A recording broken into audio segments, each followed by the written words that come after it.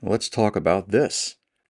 Preparing for the Copilot Agent Engineering role, which is a new role, and it's very difficult because it's a new role, and secondly, because this whole low code, no code revolution isn't really well defined in the real world yet. Now we're getting there, but it's going to take some time. So here's a great job that I found, the key responsibilities. So obviously, Copilot Studio, you're going to have to know that, right? Collaborate with stakeholders. This is just stakeholders, people in the business, and their different verticals, HR, accounting, whatever, and gather requirements for the agents, right? Including a chatbot for employees to access company policies. Now, this really is the role. This is what you're going to be doing as a Copilot Studio agent engineer. You're going to be going into companies and creating agents for their different verticals, for HR, right, for accounting. We've already been through this.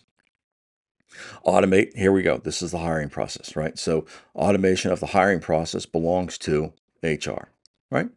So you're going to be creating an HR bot. Well, actually, here you might be creating an HR bot, right? And then within that agent, right, so you're going to have a sub agent, and he will be the hiring process agent. All right, there we go. Streamline whatever this process is. Implement natural language understanding. Yeah, you don't have to implement natural language understanding.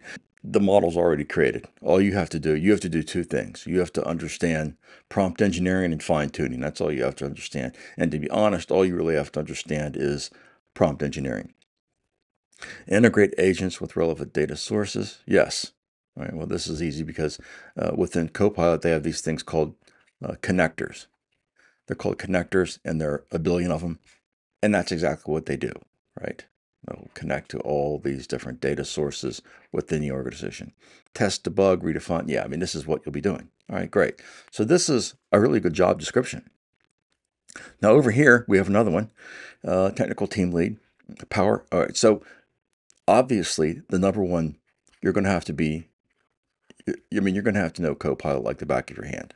And you're going to have to be able to build agents and understand all the intricacies of that, right? Prompt engineering.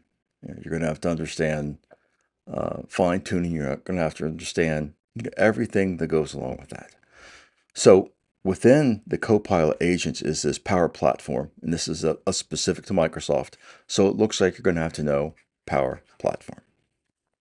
This is on almost every job requirement. All right, creating sandboxes. I don't know why this is here.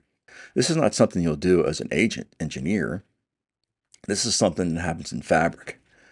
This is what the data engineers decide or what they build.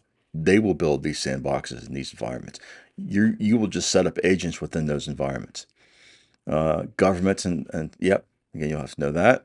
And this is all things you'll learn when you're learning Copilot Studio. Yep, Dataverse, again, part of Copilot Studio. Yep, Copilot Studio. All right, so you can see a lot of it's Copilot Studio. So you're going to have to know bonus if you know SAP. Yeah, no one's going to know that. Where do you get started? So you get started by learning Copilot, obviously, because you're going to have to know Copilot really well. And that is what my school is going to be about.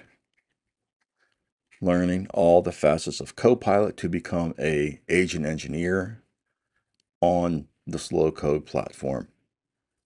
So what do we have done here? This is one of the courses that you'll have to take within my school.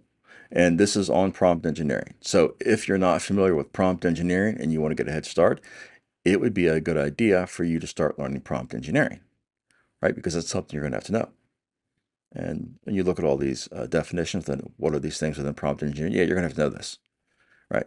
Yes, and not like read over it and go, oh, yeah, I get it. I understand prompt engineering. No, you're going to, in a technical interview, they're going to ask you, what are the 5 steps for prompt engineering for a great system prompt? And you're going to have to talk through these, all right? Again, hopefully I'll have my school set up soon.